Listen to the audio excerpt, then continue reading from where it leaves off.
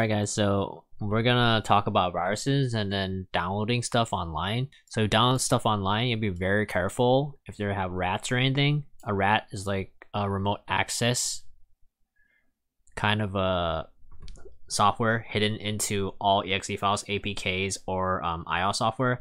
So the easiest way to check if something has a virus is to like zip this entire file. You just zip it. You zip it, but we're not gonna do that because it takes time. We're just gonna check the exe file to the viruses. So we just drag and drop. There's none. So the exe files has no viruses, which is really good.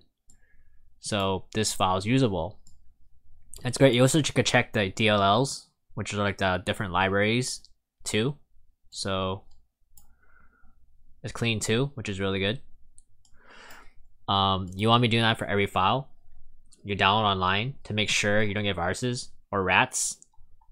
So if you get a rat, you're basically screwed, and then someone has remote access to your computer, which you don't want.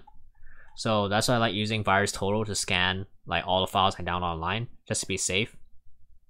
So if you enjoyed this video, like, subscribe, and that's about it, guys. So safe downloading. Peace. I hope you learned something.